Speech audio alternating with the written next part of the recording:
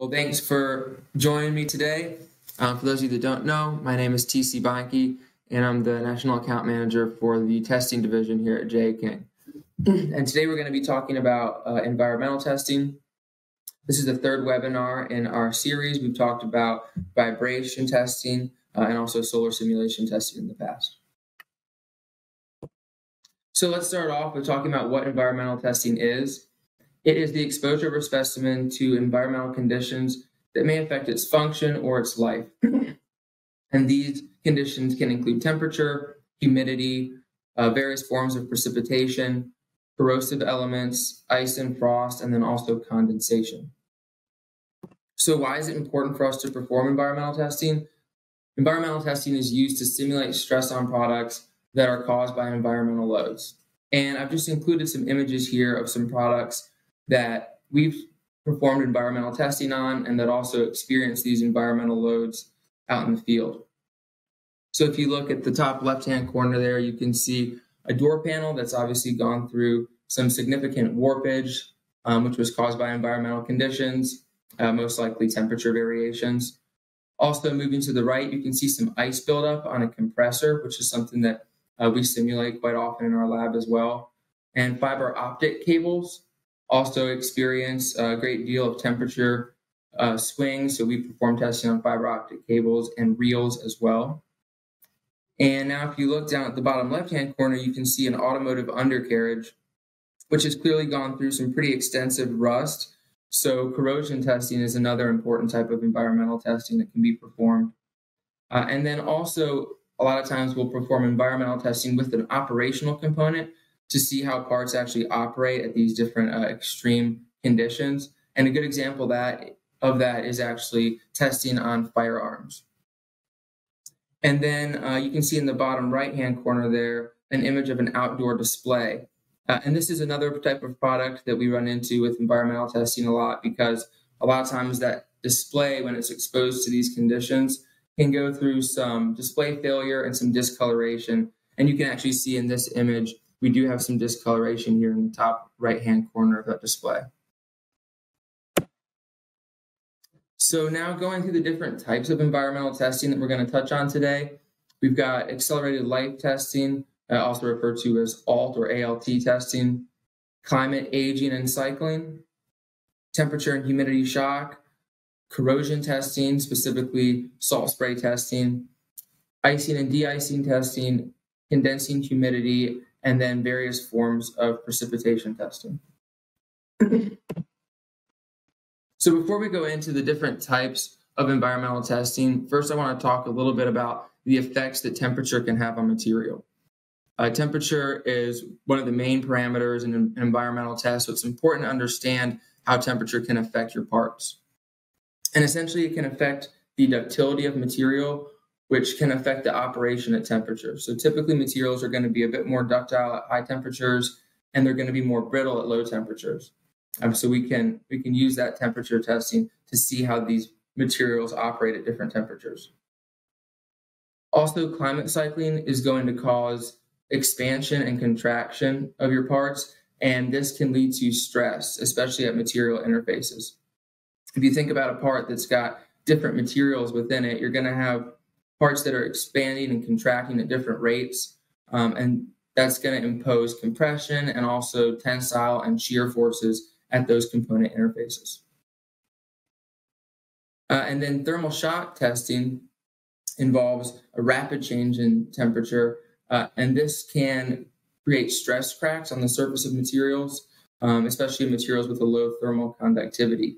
Oftentimes you actually can't see these surface cracks with the naked eye, but if you see that image down at the bottom of the screen, that's a magnified image where you can actually see some surface cracks. And over time, those surface cracks will reduce the strength of the material.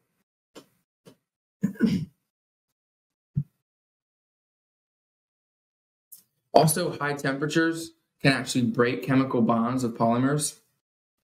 So for instance, you can see polyethylene there at the bottom of the screen. And at a high temperature, you can have a bond break, for instance, between this carbon and hydrogen atom.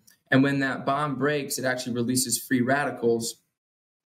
And when the free radicals are released, you can actually have branching off of that chain. And that branching eventually is going to cause permanent material embrittlement.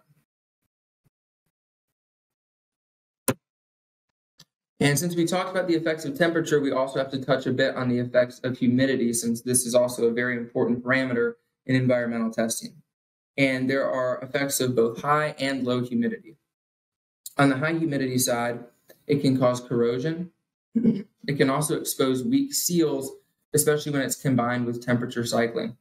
So as a part goes through temperature cycling, you're going to have that expanding and contracting that we talked about, which can facilitate moisture movement across seals. So it's important to have a high humidity environment in that case to help expose those weak sealing solutions.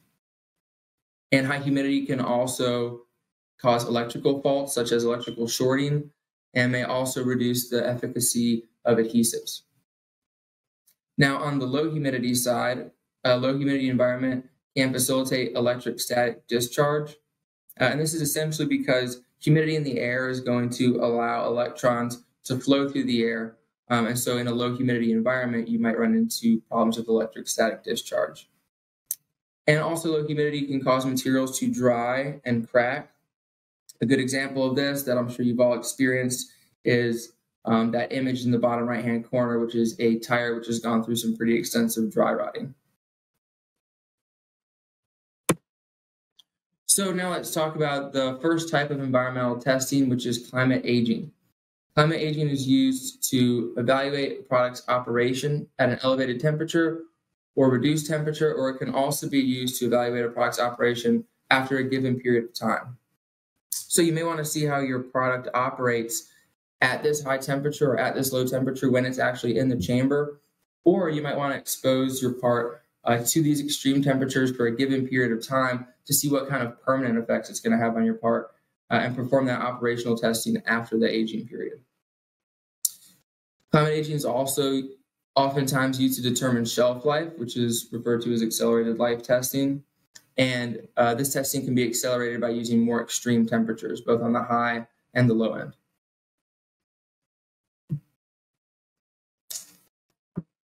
And one of the most difficult parts of setting up a climate aging test is figuring out your acceleration factor. The best way to do this is actually experimentally. You can have products in the field and also run different climate aging tests in the lab and compare them to figure out a good acceleration factor. But if you're limited on data, you can actually use this Arrhenius equation as a good starting point for figuring out an approximate acceleration factor. So you can see in this equation here, AF stands for your acceleration factor. E sub A is your activation energy. This value is actually based on material properties. Typically, it's determined experimentally. But again, if you're limited on the data you have, typically a standard value of 0.7 electron volts can be used. And then you've got your two temperatures, both the use temperature, which is the temperature that your part's actually going to see in the field, and T sub T, which is your test temperature. And keep in mind, both of these are in Kelvin, which will be important when you plug them into the equation. And then K is just your Boltzmann constant. So let's run through an example of setting up a test. Let's say you've got a product that has an operating temperature of 50 degrees C, and you want to accelerate that and test the product at 100 degrees C. In this case, you plug everything into your equation. In this case, we do use 0.7 as our activation energy value. And then we plug in our temperatures, of course, adding 273 to them to convert to Kelvin. And we come up with an acceleration factor of 29. So if you're testing your part in the lab for 1 day, that's going to equate to 29 days in the field. And the next type of testing I want to talk about is climate cycling. And again, this is used for a couple different reasons. It can be used to evaluate product's function at varying temperatures. So you might want to see how your product operates at both the high and low temperatures, or it can be used to evaluate a product's function or operation after a given number of cycles. So again, you might want to see the more permanent degradation that can happen because of climate cycling, and actually run these cycles for a given number of cycles and then perform your operational testing after those cycles are completed. Again, as we touched on a little bit before, this climate cycling is going to create a cyclic expansion and contraction of your components, which is going to create stresses in your components and especially at those component interfaces. And also keep in mind that the ramp rate is going to affect the rate of expansion and contraction. So that is going to affect the stress imposed on the part as well. And just like with climate aging, we do have an equation for your acceleration factor for climate cycling as well. It's a little bit different in this case. AF still stands for your acceleration factor. You've still got both your temperatures, both your use and your test temperature. But now we've got a beta value, which is based on material properties. Again, a good way to determine the exact value for this is to do so experimentally, but we do have some guidelines. Again, if you're limited on data, if you're performing testing on metals, typically we use a beta value of approximately 2, and for plastics, our beta values are going to be around 5. Also keep in mind that this equation is not going to take into account your cycle frequency or your ramp rate, which could affect your acceleration factor a bit. So this equation isn't a perfect equation, but it is a good starting point if you're trying to figure out your acceleration factor for testing. So we'll go through an example with this one as well. Let's see, you've got a plastic product that typically operates between -10 degrees and 30 degrees Celsius. So you want to accelerate this a bit. So we're going to choose a cycling between -20 degrees and 65 degrees Celsius. So if we plug this into the equation, this is a plastic product, so we're going to assume a beta value of 5. And in this case, we come up with an acceleration factor of 43.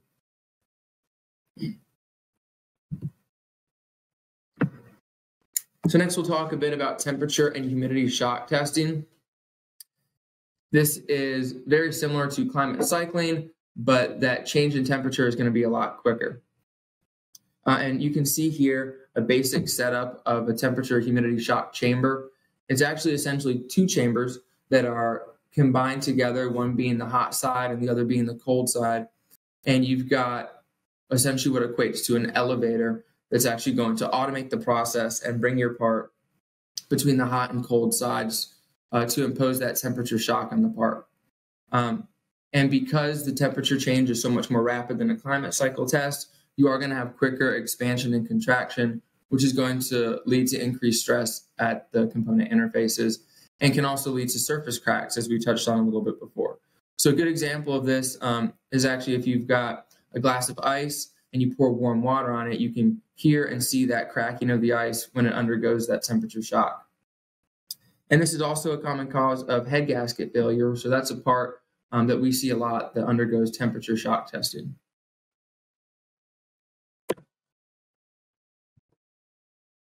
And now I'm going to touch on sun simulation testing a bit. I won't go into this in too much detail because we actually did perform a full webinar on sun simulation testing.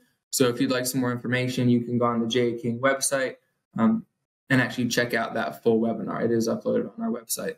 But to give you the basics, there's a few different types of sun simulation testing. There is natural exposure, which is really, it's what it sounds like. It's actually taking a part, putting it outside, and letting the sun do the work for you. And then we've also got our artificial types of sun simulation testing, xenon arc and fluorescent UV testing, which are both for testing mostly smaller parts, test plaques, and things of that nature. And then you've got full spectrum solar simulation using metal halide bulbs.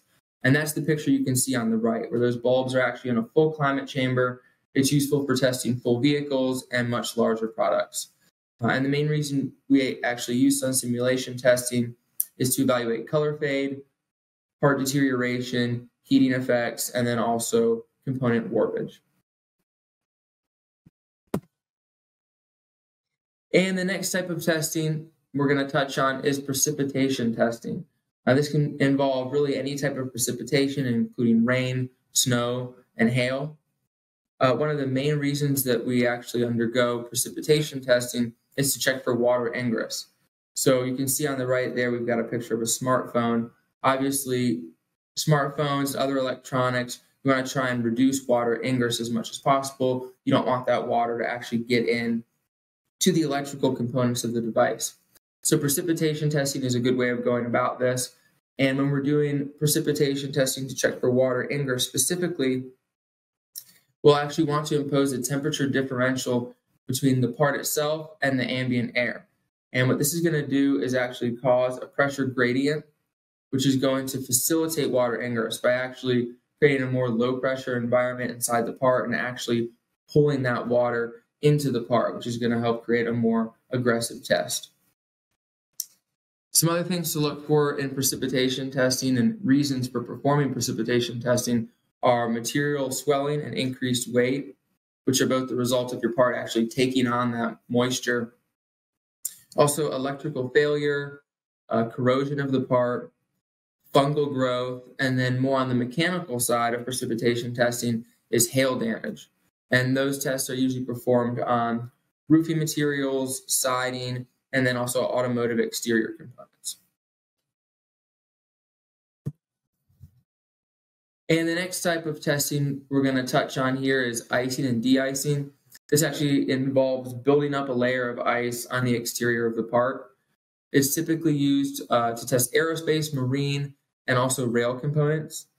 It can be useful to evaluate de-icing methods. So if your part, for instance, has a de-icing method including heaters or perhaps a chemical de-icing method, we can build up ice on the part to help evaluate those methods.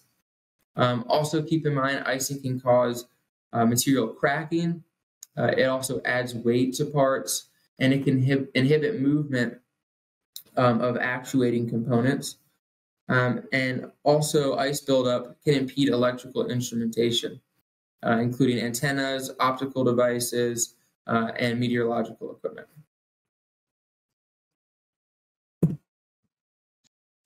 And so our next type of testing is salt spray or salt fog testing. This is a type of corrosion testing. It's used to evaluate the corrosive properties of the part itself or the coating. One thing to keep in mind with salt spray, while it is the most common type of corrosion testing, there are some downsides to it, one being that, unfortunately, there's no universal acceleration factor. And this is mainly due to the fact that the acceleration factor is dependent on so many different variables.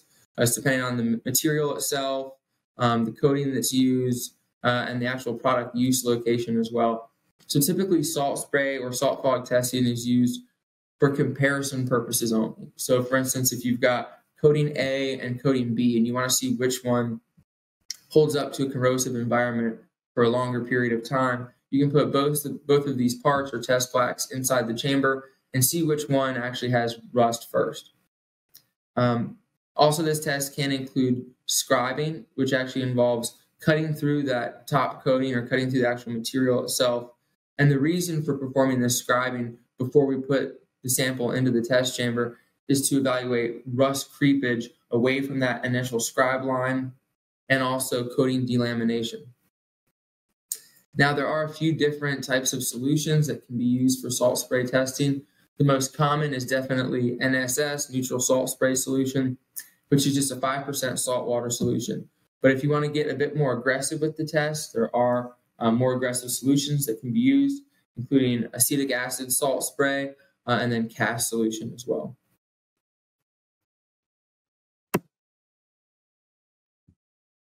And now, actually, for the final type of environmental testing we're going to touch on today, we've got condensing humidity testing. And this uses a temperature gradient to actually induce condensation on the surface of the part itself. It's typically used to evaluate coatings as it simulates dew formation on the surface of the part. And the test is designed to evaluate the resistance to corrosion as well as the other effects of high humidity environments that we touched on a little bit earlier in this presentation. And the reason that condensing humidity testing can be so useful for evaluating the resistance to corrosion is that condensation, by its nature, contains a large amount of dissolved oxygen. So when this oxygen-rich moisture attaches itself to the surface of the part, that can heavily contribute to corrosion, more so than just, for instance, a precipitation test or high humidity test would. And also keep in mind that condensing humidity testing can be combined with other corrosion tests, such as salt spray testing, in what's referred to as a cyclic corrosion testing. So typically these cycle tests will include a few different stages, usually consisting of a condensing humidity portion, a salt spray portion, and then a drying portion as well.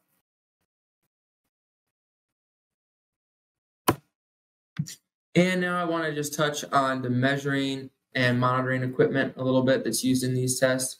The two most common types of sensors for testing are thermocouples and humidity sensors, again, because those are your main parameters of environmental testing, temperature and humidity.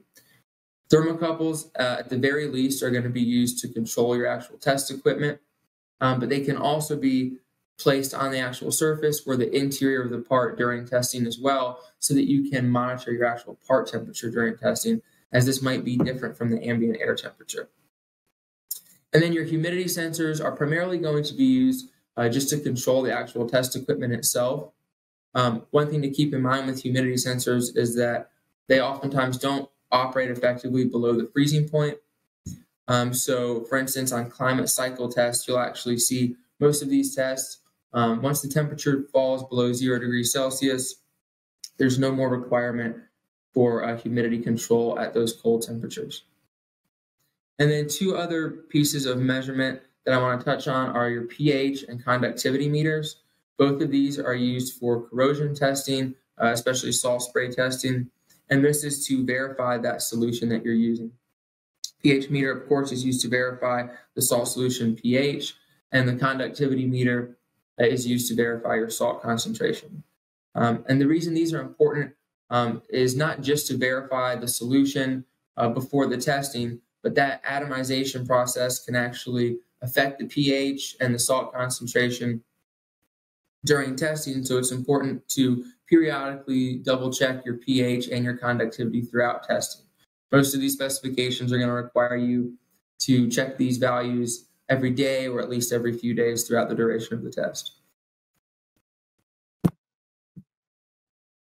And now I just want to touch on a few common specifications that you may run into for environmental testing. For climate testing, there's a ton of different specifications out there, including OEM specs, but a good go-to is MIL Standard 810G, methods 501.5 and 502.5, and these also provide some guidelines for climate testing as well. For corrosion testing, the most common specifications by far are for salt spray, and they are ASTM B117 and ISO 9227.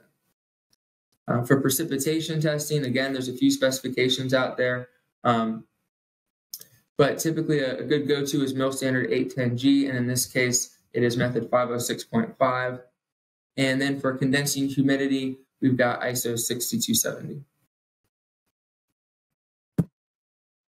Now we touched a little bit on operational testing at temperature, so I just wanted to give a good example of some testing we've done that incorporates both a climate portion and your operational portion of testing, and that's the testing we've performed on firearms. As you can see, the firearm is mounted inside a climate chamber, so it is going to undergo extreme temperatures and humidities, but in this case, we also have essentially a range set up in our climate chamber too, so we can go through that operational testing at temperature as well. And now to touch on our capabilities here at the J.A. King Test Lab a bit. For climate testing, we've got a range of different climate chambers, ranging from small reach-in style chambers to very large drive-in chambers that are up to 18 by 9 by 10 feet. In terms of the actual temperature that can be imposed itself, we can go down to a low limit of negative 70 degrees Celsius and all the way up to 180 degrees Celsius. We do also have chambers that can be used for temperature and humidity shock testing. In terms of corrosion, we can perform both neutral salt and cast testing. For precipitation, we can handle pretty much all types of precipitation that you might need, including rain, snow, and hail testing. And then we do also have a condensing humidity chamber that conforms to ISO 6270. And that is it for the presentation on environmental testing. Do we have any questions? Okay, so the question is, which products are more susceptible to climate cycling? This can be slightly affected by the actual material properties. So as a general rule of thumb, for instance, plastics are going to deform a bit more during climate cycling than metals are going to. Also, products that have different materials within them. So we talked a little bit about the stresses that could be seen at component interfaces. So if you've got components that have multiple materials that are going to expand and contract at different rates, those parts are going to be more affected by climate cycling than, say, a part that is completely homogeneous and made up of only one type of material. Okay, so the question is, what kind of data is useful for collecting, or that needs to be collected to calculate your acceleration factor? So as we spoke about, you can use the Arrhenius equation, but if you want to actually use field data, what you can do is actually have a part that goes through normal wear and tear, normal use, or maybe even use on the shelf, and then you actually want to perform testing in the lab as well.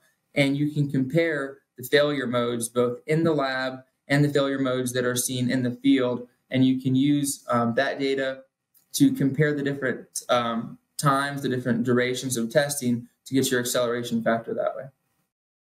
Okay, well, that's all I have for you guys. Hopefully you all found this helpful. Enjoy the rest of your day.